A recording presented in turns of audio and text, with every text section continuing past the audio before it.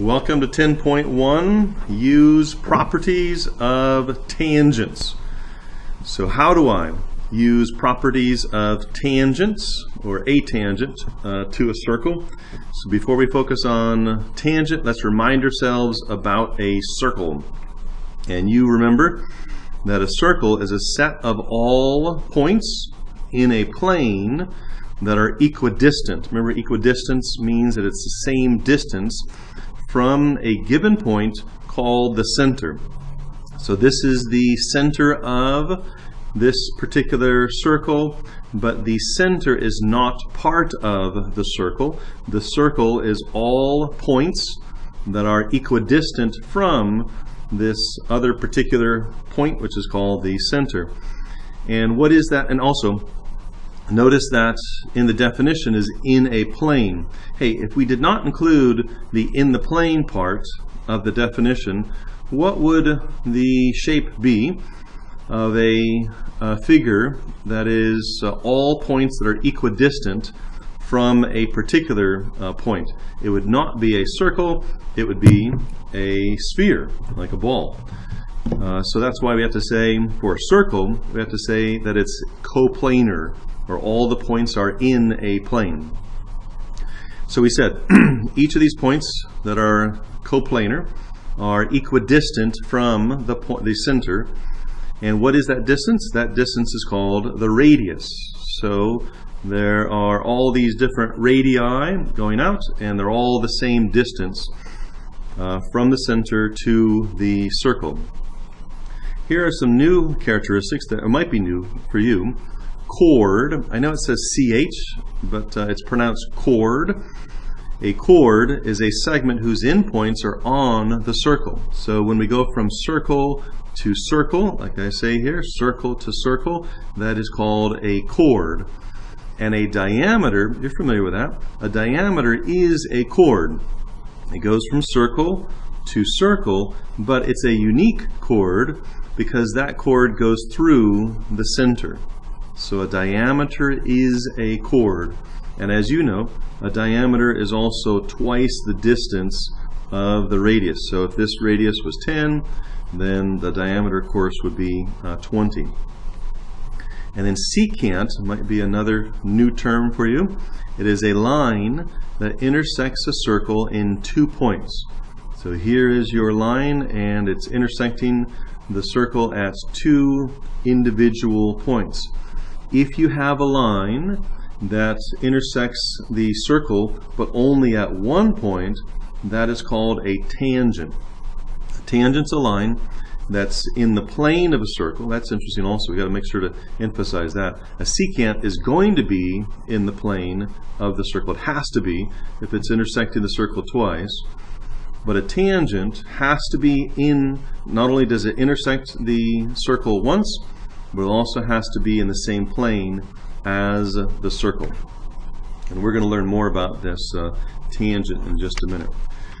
So here's another scenario, and let's remind ourselves, okay, this is a circle, so the circle is all of these points that are equidistant from the center, and this distance from the center to the circle, or same distance over here, that's the radius.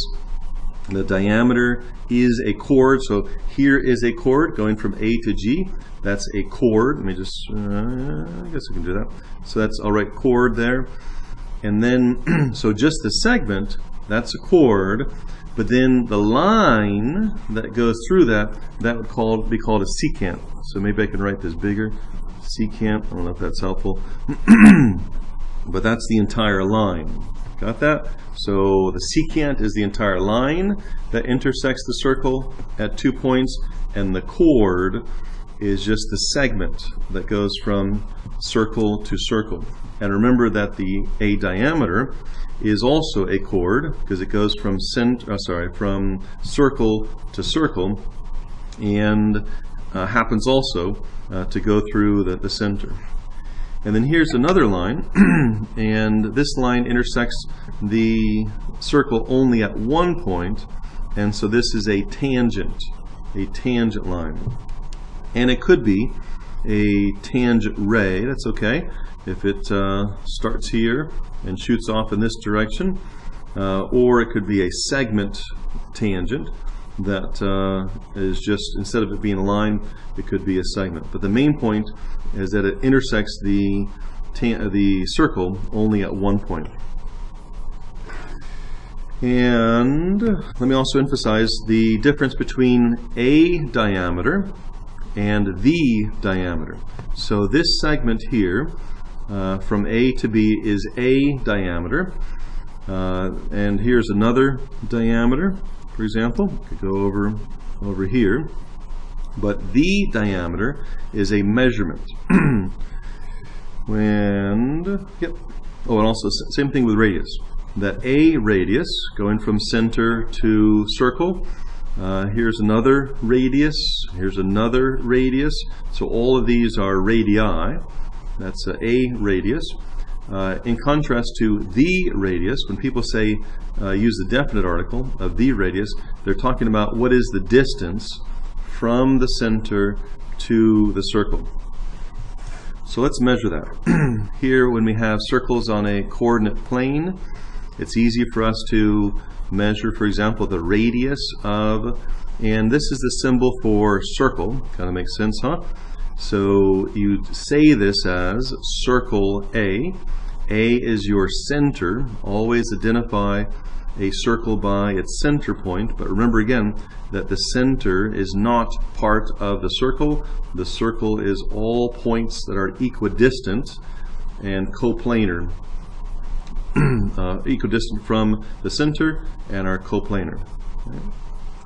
And so the radius of circle A, all I have to do, and it is true that this is a radius and this is a radius, but the radius, the easiest way to measure it, I could do the distance formula between those 2 points if I knew this point exactly, but the easiest way to do it is to look for a horizontal or a vertical radius, or radius. So 1, 2, 3, and looks like each block is worth 1 unit. So the radius there is 3, and obviously also the diameter then would be 6. And notice that if I was to have done measure this vertically, it'd be the same. The radius is 3, and if I was to extend down here, the diameter is 6 for that particular circle. Over for this one, the radius is 2, and the diameter would be 2 plus 2, which is 4. Now for these, they're kind of on top of each other. So which one is the center for the big one? Okay, that's this guy here. So 1, 2, 3.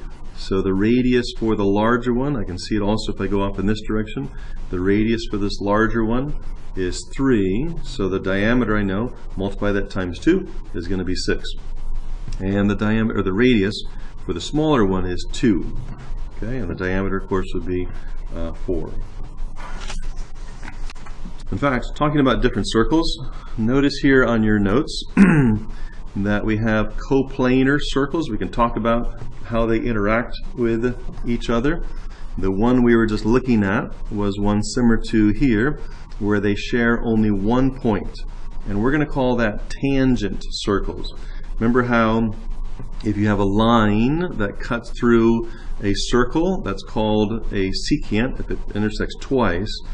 If it intersects the circle only once, that's called a tangent. And so let's use that same terminology for tangent. It intersects the circle only once.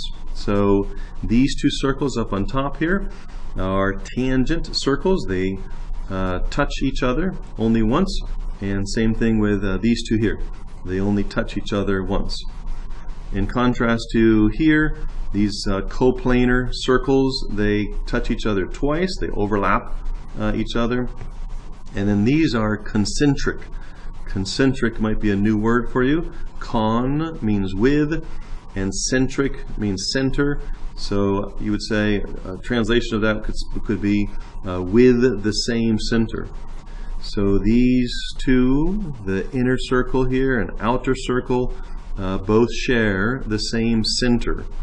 And so these 2 circles are concentric. concentric. I'm not sure why they drew these two circles. These two circles are obviously not concentric. They do not share the same center. And then we can also talk about when two circles share the same tangent line. So here are two circles, and remember, tangent means that they intersect, or that it intersects or the line intersects the circle only at one point, and then this same line that is tangent to the first circle is also tangent to the second circle, meaning that it intersects this circle only at one point. And here's another way that you can have a common tangent is in this arrangement or format. And yes, you could draw another, let's just do this here like this. You could draw another tangent line coming through. It's not going to go through, I don't want to draw that as if it's going through that same point of tangency. It's going to be a different point. And then same thing over here. It's going to, so you can have all kinds of different, I guess 4, right? Total of 4 different tangent lines through that. Okay, let's talk about tangent lines now. This is really the end of the main focus here. Once we get the foundational principles and are familiar with this different terminology, then it's really helpful for us to put our energies into this tangent line, because that's where we're going to put up most of our focus. Now, a tangent line is always going to be, now remember, it intersects the circle only at one place, but also it's always perpendicular to a radius that whose endpoint is that point of tangency. So remember that one point that the tangent line touches the circle, we call that the point of tangency. And then if I extend a ray, not a ray, but a segment from that point of tangency to the circle, that's a radius, of course, and the angle between that radius, that particular radius, and the tangent line will always be 90 degrees, always be perpendicular. And you remember that the symbol for perpendicular is an upside down T. And so when you see the word, or think of the word tangent, think of a big T there. And remember that in order for it to be, if and only if, a line is perpendicular to a radius, then it is tangent. And the opposite is also true, that a tangent is always going to be perpendicular to a radius. So when you hear the word tangent, think of T, or when you see, hey, this guy is perpendicular to the radius and it touches the circle only at one point, therefore this is a tangent line. Okay, so sometimes they'll tell you that it's a tangent line, and you know then that it is going to be perpendicular to a radius that goes through there. Or sometimes they will tell you it is perpendicular and intersects the circle only at one point, and then you know for sure that this is a tangent line. Okay. Another little interesting fact that's helpful for us is that when you have a tangent segment or ray or line, doesn't really matter, but let's talk about just the segment part of it. When you have a tangent segment and that intersects with another tangent segment, then those two segments are going to be congruent. Those two segments are going to be congruent. So when we start with tangent segments, two segments that are tangent to the circle, and they intersect, they're going to create two segments that are congruent. Okay, so now let's put this stuff to use. Here they are saying, I got this diagram here, and I know these lengths are given to me, and they're asking me, is segment ST, is this tangent to this circle P? So how do I figure that out? How do I know whether or not this segment is tangent to this circle? Well, remember we said that if it is tangent, you're thinking of t, you're thinking of perpendicular. Okay, so this radius, in order for segment ST to be tangent, then it must be perpendicular to this this radius, or this radius. And wait a second, if this is a perpendicular angle, then what kind of a triangle is this? Hey, this is a right triangle. If you want to look at it this way, this is how we're accustomed to seeing a right triangle. So here's your right angle, and here are your two legs for the right triangle, and across from this right angle, this would be your hypotenuse. All the way across here, that would be your hypotenuse. So that will be a right triangle if this segment is tangent to this circle. There's a bunch of ifs there, isn't there? So how do we determine whether or not this is tangent to the circle? Well, we determine whether or not it is perpendicular to the radius. And how do I determine whether or not it's perpendicular to the radius? Well, if this was perpendicular, then the length of these sides is going to be according to the Pythagorean Theorem, right? And remember, a squared, I should write that here, a squared plus b squared equals c squared. And remember that c squared, the c, is always going to be your hypotenuse. It's always going to be your hypotenuse. So let's flip this thing back around. And here's your right. Yeah, we're asking the question, is this a right angle? If it was, then across from here would be your hypotenuse. Okay, so that's the length that's going to go in for C. So now the question is, okay, I know this length here is 35, this leg is 35, and I know this is 12, and hey, this is a radius, so this other radius here is also going to be 12, but then what does this 37 refer to?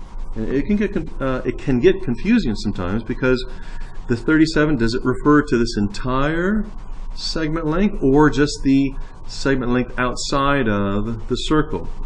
And if you think about it, you'll realize, hey, wait a second, it has to refer to the entire length here, because that would not make sense for this length over here, this 35, to be longer than 37. And also remember, this would be a right triangle, and so this length here would be the hypotenuse. Hypotenuse is always the longer length. Okay, so be careful. When you see a number out here, ask yourself, does it refer to just the outside segment or the entire segment?